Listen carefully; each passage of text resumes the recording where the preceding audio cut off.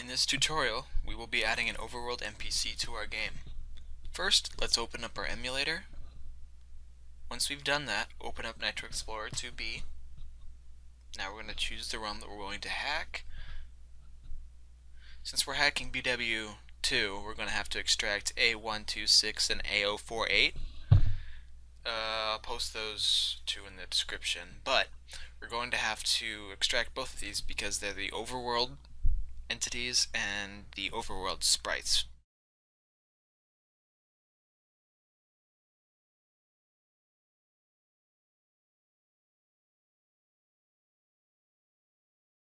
Alright, now that we have both extracted, let's start the game in the emulator so that we can find out where we will add our NPC.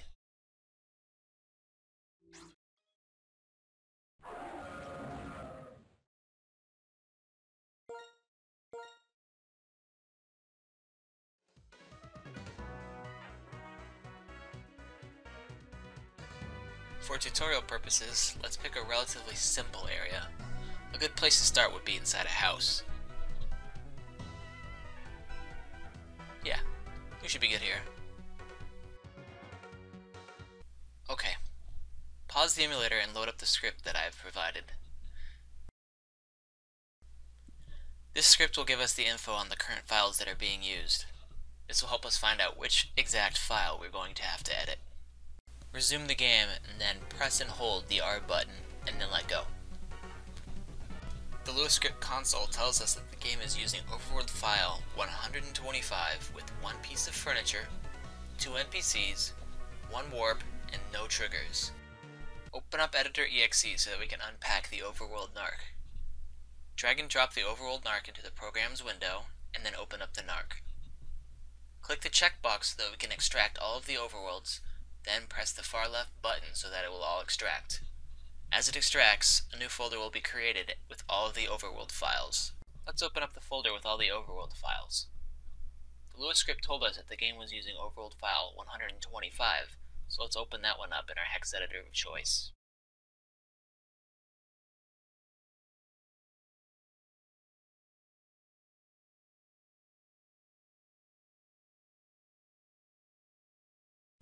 So, now that we've opened up file 125 as the Lua script told us, let's briefly go over the structure of the file.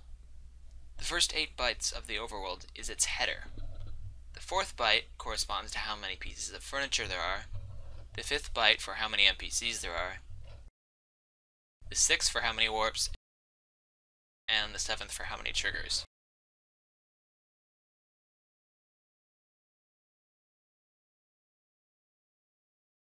These first 8 bytes comprise the header. The data after the header is the overworld data. The length of this data is stored in the first 4 bytes of the header.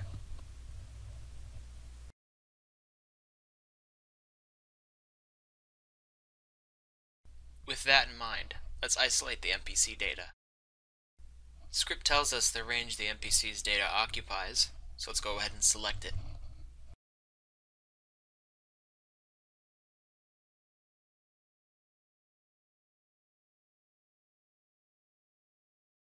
Go ahead and create a new file just so we can see the NPC data.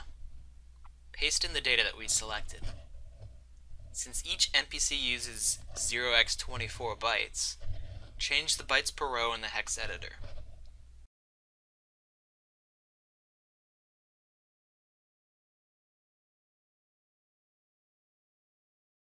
This results in showing us the 2 NPCs, one on top of the other.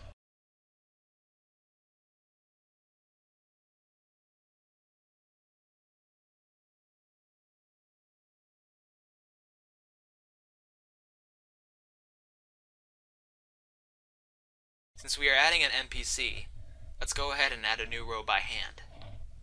Start off by calling it NPC2, as the first NPCs are 0 and 1. Next, we have to assign a sprite. To figure out which hex value we should assign, let's start up Kazo's BWOE. Open up the Overworld Sprite NARC that we extracted and choose a sprite.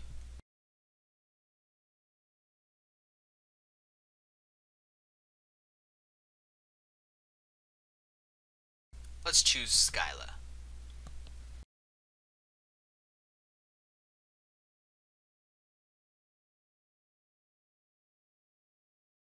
Since the first 6 files are blank, we must subtract 6 from the number in BWOE to get our actual sprite number. If you were to add a Pokemon sprite as an overworld, this method won't really work.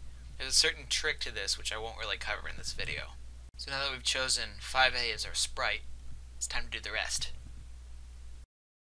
Move-in permissions are how much we're going to allow the NPC to move. Let's just choose looking around randomly. Now set the next 2 bytes to 0 like you would for the other NPCs. These are just unknown data. Only define an overworld flag if you don't want the NPC to appear if the flag is set. We're making this NPC appear always, so just set them to 0. For the script called, let's just use the second NPC's script, which is script 01. For face direction, let's have her start facing up.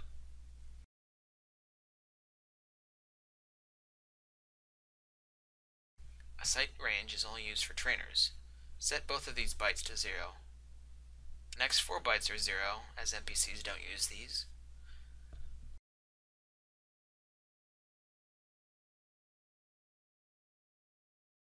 For the down leash and left-right leash, set these both to 0.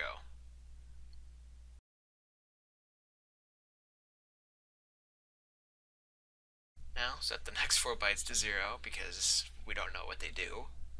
For the placement of our NPC, let's go in game to find the coordinates on where we should place it. Let's place her up in the corner. The Lua script shows us that she is at X07 and Y2.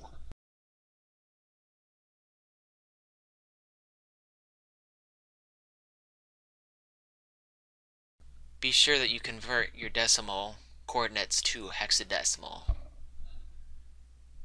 7 and 2 are the same thing in decimal as they are in hex, so it's not really needed, but if you were to have numbers that were pretty big, then you'd need to convert them. Now add 2 more zeros, and since the NPC is not going to be levitating, we're just going to have that set to 0. Put them on the floor. So, now that we're done with our new NPC, let's go ahead and select everything and paste it back into the overworld file.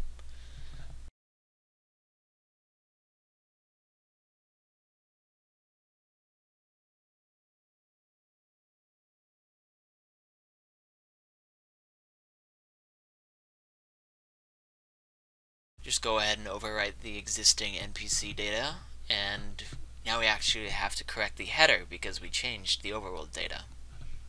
We have to increment the overworld NPC count by 1, so 2 becomes 3, and now we have to actually find the length of the file now. So we go ahead and select everything after the header, and that length gets written to the first 4 bytes. So in our example, 0x98 gets written to the first 4 bytes. To check our work, let's go ahead and start off with the original length, which was 0x74. Since we added 24 bytes, we go and add 0x24. So 0x74 plus 0x24 is 0x98. Now that all of our edits are done, let's save the file. Next, we have to reinsert the file into the NARC itself, and then the NARC will have to be put back into the ROM. So to reinsert the file, we use PPNFR, NARC file replace, to add the file back into the NARC. Go ahead and select the overworld NARC that we extracted in the first place, and then scroll down to file 125. That's the file we're going to replace. Now we choose the file that's going to replace that file. So, and choose file 125. It'll take a second, and once we're done with that, we can close out and open up Nitro Explorer 2B. Let's go ahead and close out of some windows. Be sure to make a backup of your ROM, so in my case I'm just going to create a new copy of the ROM and just name it appropriately. So this is the ROM that we're going to be inserting the new NARC into, the edited NARC. So open it up in Nitro Explorer 2B. Navigate to A126 and reinsert the edited Overworld NARC.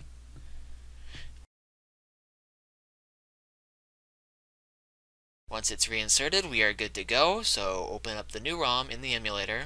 Be sure you have the anti-piracy code active if you don't want to get freezes, and in your case you probably want to add the new save file just to start off at a certain place.